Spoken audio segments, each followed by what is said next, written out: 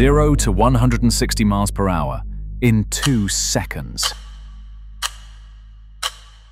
That's the force of a steam catapult, launching a 45,000-pound strike fighter from the flight deck of a USS aircraft carrier. For the crew, this is just a day at the office on the most dangerous 4.5 acres on Earth. But how do you orchestrate this ballet of fire, steel, and immense risk without it all ending in catastrophe? To answer that question, you have to pull back from the fire and the fury of the launch and see the stage and the forces behind the scene. Everything happens on and below a flight deck 4 times bigger than a football field. This is one of the United States aircraft carriers, a moving piece of American territory. It's a 100,000-ton projection of power operating in one of the most isolated settings on the planet. But 100,000 tons barely tells the story. This is a vertical city. The command tower, known as the Island, rises 20 stories above the waves. Below the flight deck, a cavernous hangar bay holds an air wing of more than 75 aircraft. And below that, a labyrinth of passageways connects workshops, medical bays, and living quarters for a crew of more than 5,000 people. All of it powered by 2 nuclear reactors, giving this fortress unlimited range and the ability to operate for more than 20 years without refueling. It is, for all intents and purposes, a self-contained world. But a world of that complexity, with 5,000 people operating within inches of extreme danger, creates a fundamental problem. How do you get everyone to function as a single flawless organism? How do you impose order on chaos? The answer begins not with a computer system, but with a language everyone can see instantly, the language of color. It's a system of color-coded jerseys known as the Rainbow Crew, and every color signifies a critical, distinct role. The yellow shirts are the aircraft directors, the choreographers of every movement on deck. The green shirts are connected to the launch and recovery systems, the catapults and arresting gear. The blue shirts are the aircraft handlers, the muscle that physically moves and secures these massive machines. Then you have the red shirts, who handle all ordnance, the bombs and missiles. And finally, the purple shirts, known as grapes, the specialists who manage every drop of jet fuel. So the greens have the catapult armed, the blues have the jet perfectly positioned, the reds confirm the ordnance is secure. Every part of that complex, color-coded system has done its job to perfection. But in these final moments, everything stops.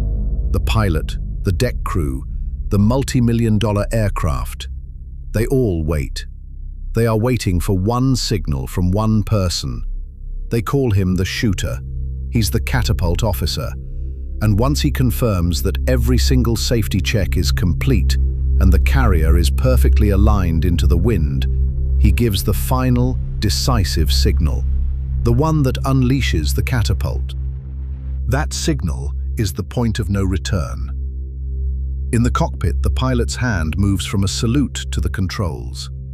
The engine spools to full afterburner, generating a controlled explosion of incredible heat and thrust.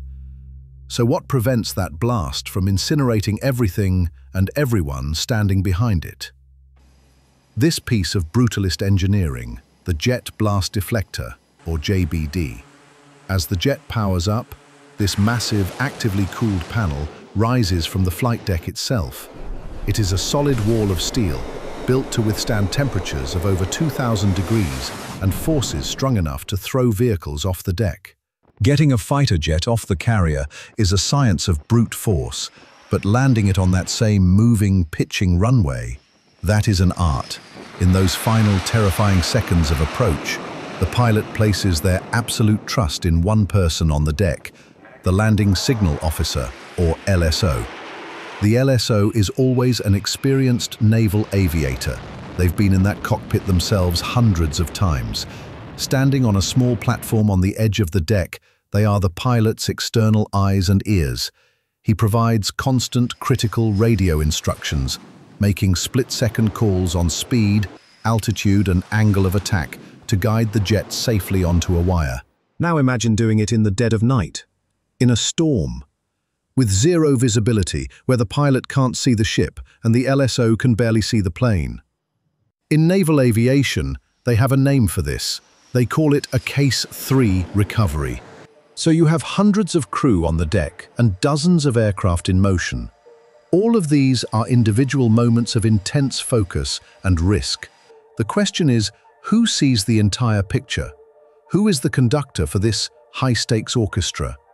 The answer is found high above the flight deck, inside the carrier's island, in a glass control tower called pre-fly, or primary flight control.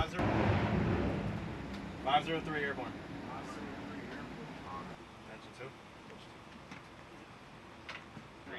Yeah, the green was shut off over here. Oh, we can shut it off. So we, yes, sir.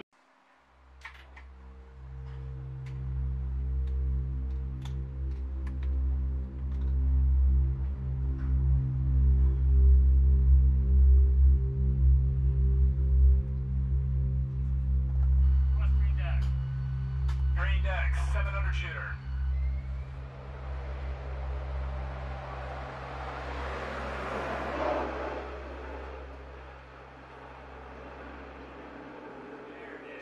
The flight deck is only half the picture because it can only hold so many aircraft. To see where the rest of the cargo and personnel are, we have to go below the deck, the hangar bay. Another distinctive feature of the Gerald Ford is its 11 advanced weapons elevators, capable of lifting heavier loads up to 24,000 pounds compared to those on other carriers. The movement of weapons from storage and assembly to the aircraft on the flight deck has been streamlined and accelerated. Ordnance will be lifted to the centralized rearming location via higher capacity weapons elevators that use linear motors. The elevators are located so that ordnance need not cross any areas of aircraft movement, thereby reducing traffic problems in the hangars and on the flight deck. That elevator delivering a fresh aircraft to the deck isn't just a part of the process, it's a critical link in a chain designed for one thing: generating continuous air power. Because on a modern USS career, operations don't happen one at a time, they happen all at once. This is all made possible by one of the most important innovations in naval history, the angled flight deck. It's a simple, ingenious design that creates two runways on a battleship.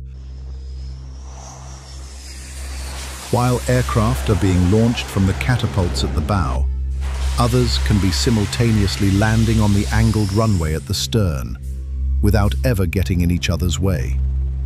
It is a continuous, overlapping cycle of takeoffs and landings.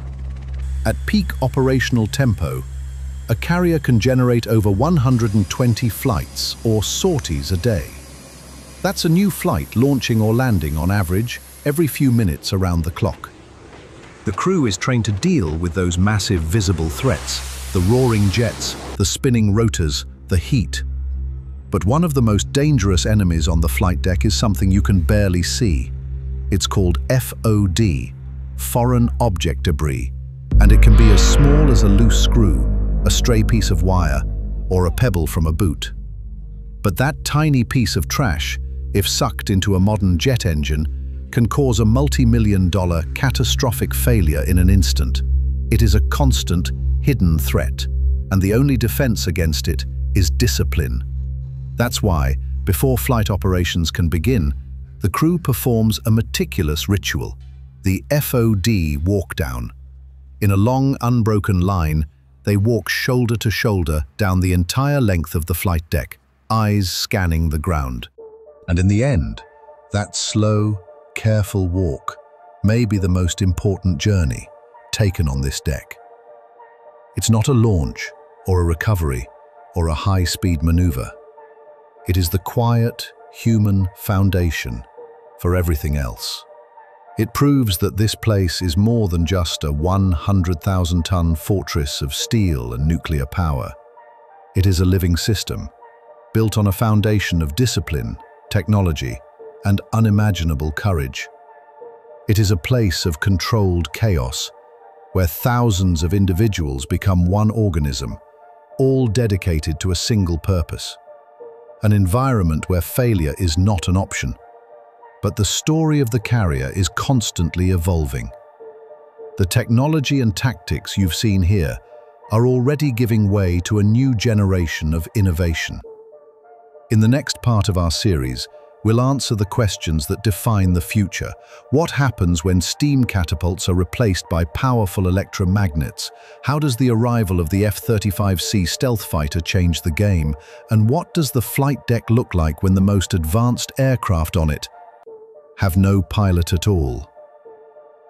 Subscribe and hit the notification bell to make sure you don't miss part 2.